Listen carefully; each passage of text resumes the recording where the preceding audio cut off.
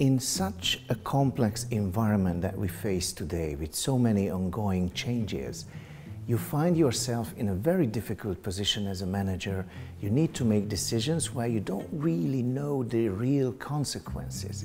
This puts a lot of psychological pressure on managers, and you need to learn how to manage yourself and your development in this changing environment.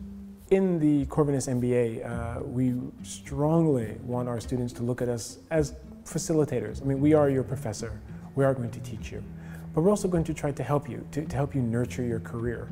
So we want teachers and students to not just work together, of course, on their classes, but to kind of enter more of a mentor relationship. It's a very powerful and valuable experience because the MBA opens a lot of doors for your further career. Corvinus has an excellent reputation in Europe and in the area itself, and that provides MBA students with a lot of opportunities and excellent recognition from companies and institutions in general.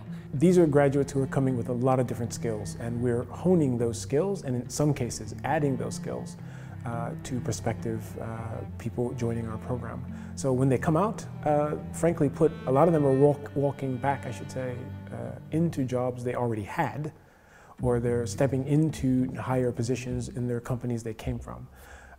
In other cases, these are people who are going to easily, frankly, find another job somewhere else because of the education, or start their own companies. While all MBAs in the world are standardized to an extent, we are accredited by AMBA, and in this regard, we are just as much as other accredited MBA programs.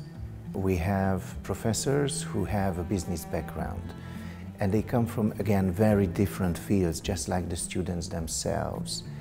And they bring this experience into their teaching, and they serve as a bridge between our corporate partners and the students themselves who want to make a connection and learn from those business partners as much as from the professors themselves.